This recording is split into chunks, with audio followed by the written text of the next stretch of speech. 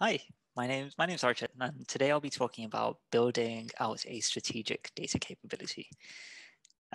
I'll introduce myself properly in a second, and also talk about some of the frameworks I'd like to use to discuss this topic today. But in a nutshell, what I'd like to do is kind of talk through what I've learned over the past few years working with some of the most data mature companies in the world for how they got to that point and what their plans are going forward.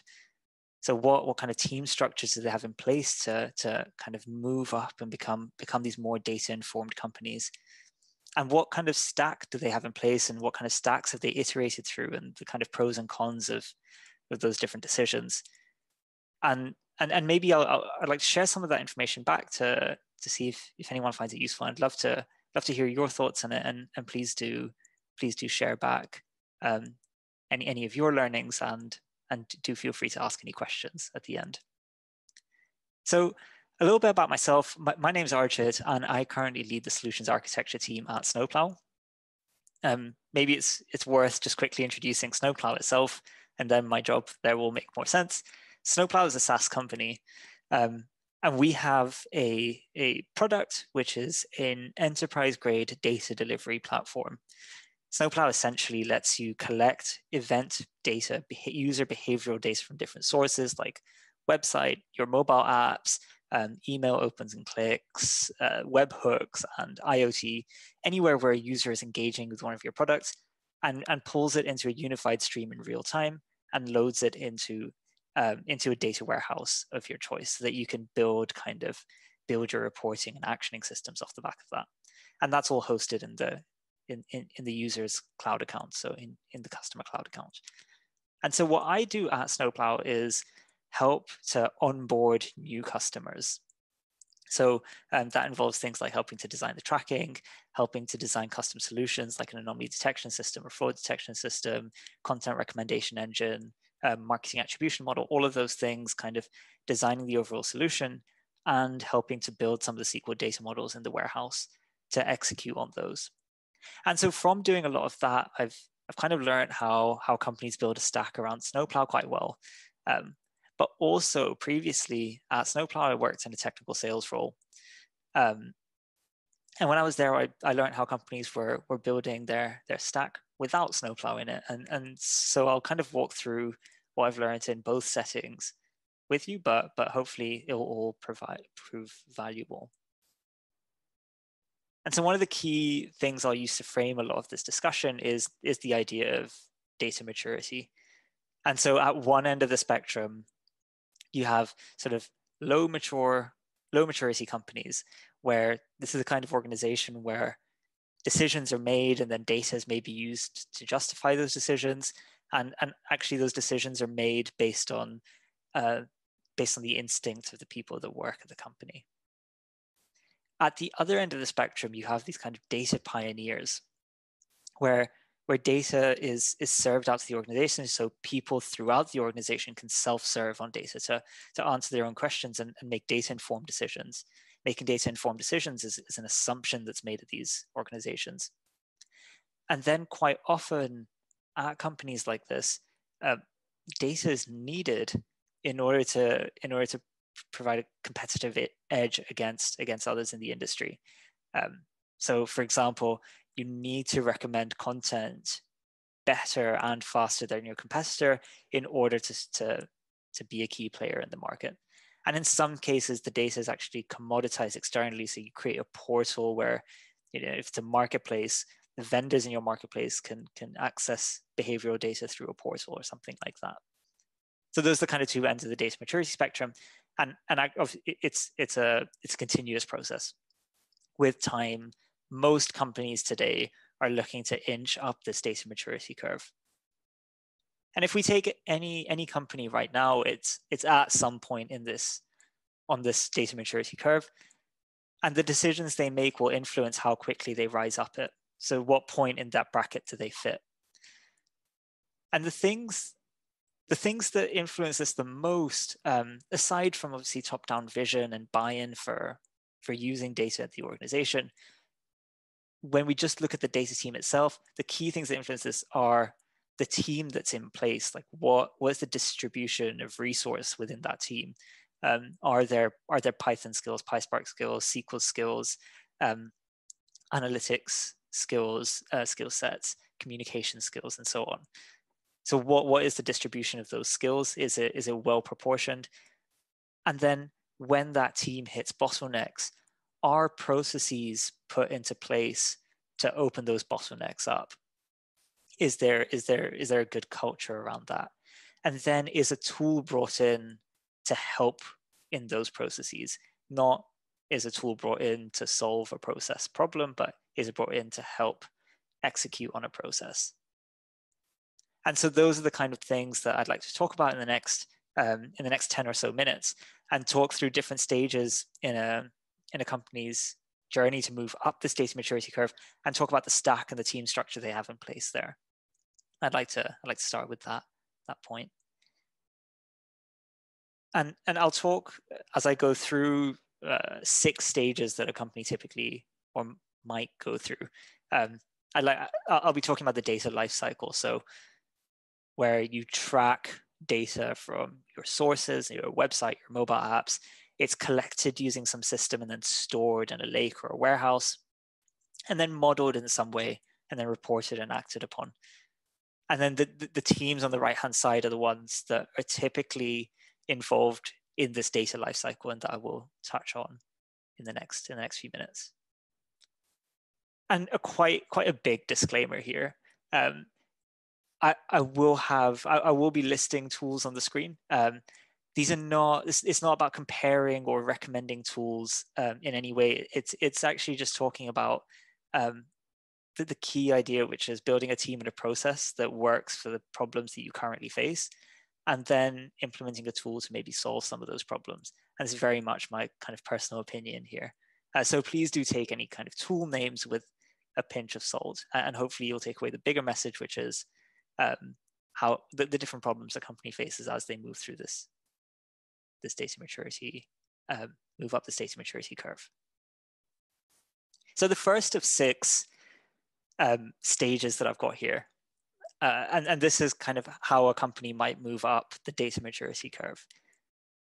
And so when a company starts with data, or starts in general, quite often the first tool they've got in place is a full stack package analytics solution. The most obvious and popular one is GA, because it's free and it's a set standard. There's a lot of help you can also get externally for GA.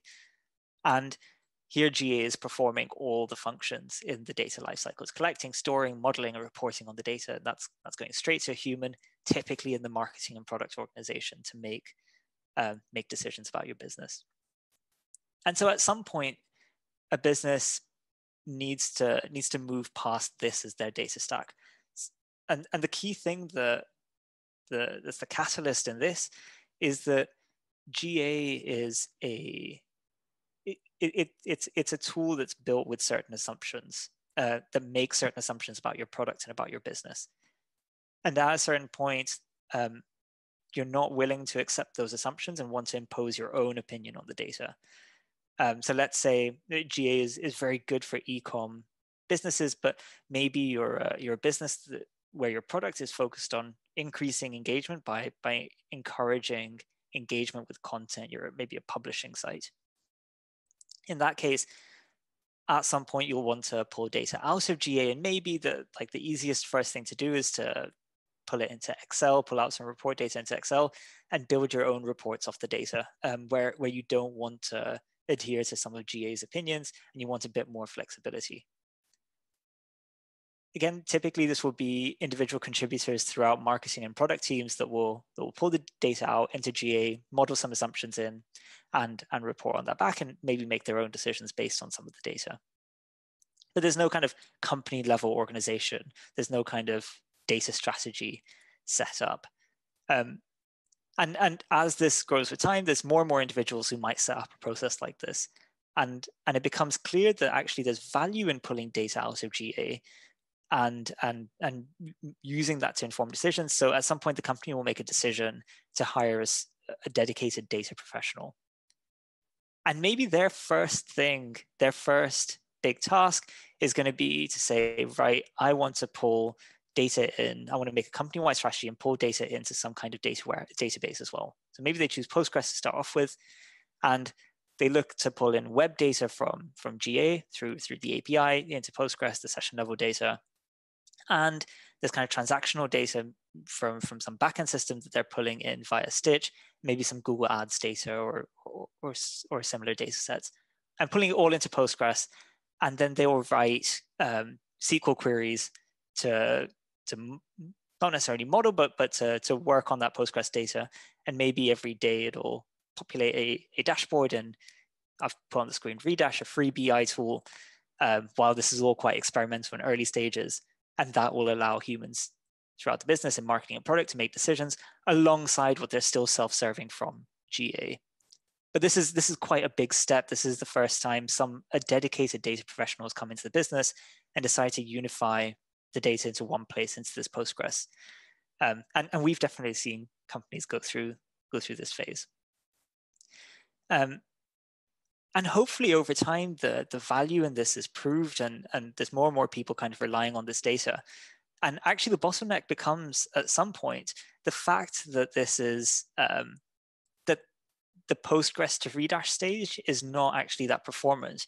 It's just this analyst writing SQL queries. They're growing increasingly complex, and actually it's becoming this system of things held together by duct tape and sped up with WD-40 rather than this this quite efficient and robust data pipeline. And so maybe a next step from there is actually thinking about a data model. And so one of the tools in the space right now that's gaining quite a lot of traction is dbt, where you can kind of plug into a data warehouse. Redshift, the classic, or the first data warehouse that made it easy to democratize data throughout an organization. Maybe those are the choices that someone goes with to say, right, I'm going to pull in all the data from the different places, maybe some mobile data in through Firebase, that's why the dotted line, into web and mobile data into Redshift, behavioral data, transactional data still from something like Stitch or Fivetran into Redshift. Then maybe the central data person is going to model it. They're really going to think about this data model, how to think about this as a product and really impose decisions in a really deliberate way to get that raw data and turn it into a set of derived tables that the business can use.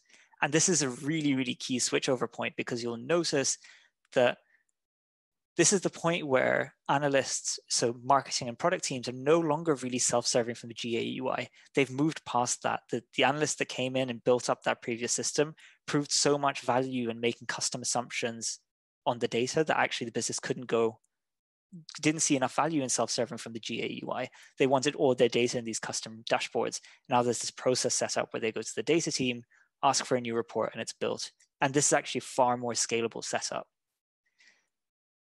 But at some point, that process of going to the data team, asking for information, the data team serving it to them, means that the data team itself becomes a bottleneck, and maybe that's just one or two people.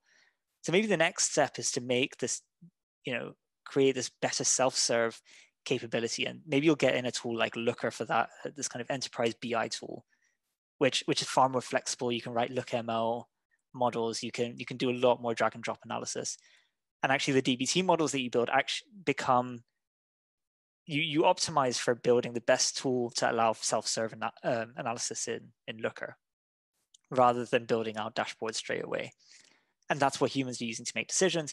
And maybe at this point, you've got some engineering resource hired into the data team. There's maybe been a funding round at this point that the senior management has really seen the value in data.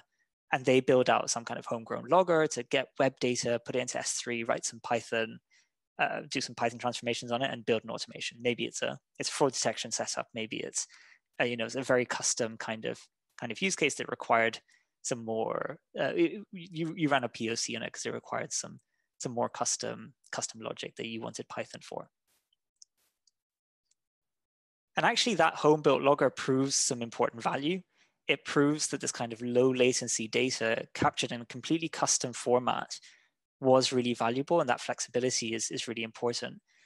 So So maybe that leads on to bringing in a tool like Snowplow, which is kind of enterprise-grade data collection, where you start really focusing on that key piece that's furthest upstream, collecting really high-quality data from all these different sources, web, mobile, webhook, putting it all into the same place and streaming it in real time and loading it into a data warehouse, where you can, maybe you choose Snowflake as a data warehouse, more scalable, decoupled compute and storage. You run some models on it. You've got automations running off the back of that, and you've got this data mart where people can self-serve in Looker, and you've got data going into a Kinesis stream, or you've got some kind of streaming solution set up where you do streaming modeling and real-time actioning, just proving significant business value. Of course, you've still got Stitcher Fivetran pulling that data into the warehouse. And this whole time I've been talking, there's been these changes in the data in the team structure below. And you've got these kind of marketing and product move to the far right-hand side, and you've built in these new data teams, this data science capability. Data engineering is kind of owning that whole stack up front, and analytics is imposing significant opinion on the data. And these are really interesting changes, and the changes in stack have to be mirrored or have to be as a consequence of those changes in team remit and skills. And this might not be the end of the data maturity curve. It's there may be places you would go after that, but this is an interesting point to pause, at least for the purpose of this discussion. And again, I'd like to point out that the things I put on the screen were just examples. There's so many tools in the space in each of those categories. These were by no means recommendations, but just things I've seen quite often. And there's some really nice literature out there. This by Anderson Horowitz, their view of the data stack that was actually released fairly recently, and it's quite interesting. They've got slightly different representations to what I had. I think the interesting one is the inclusion of a data lake in parallel to the data warehouse. Some really interesting discussion there. Probably not enough time for it today, though. And I'll just leave this up on the screen as the last bit, where looking to the future, I think the warehouse or data lake is going to become a really key piece. It's going to become this hub of organizations everywhere to allow you to impose this opinion on the data. And maybe there's going to be these new tools that come up. There already are that allow you to build automations off the warehouse with no code or very little engineering. And I think real-time reporting and actioning is going to become far more important as companies look to build a competitive edge. And something that's already happening quite a lot is renewed focus in data modeling and SQL data modeling, with tools like DBT, Dataform, Holistics, all kind of entering the space. And I think we'll see a lot of evolution there. But yeah, thank you for listening. And where I ran through that quite fast, I'm happy to take any questions now.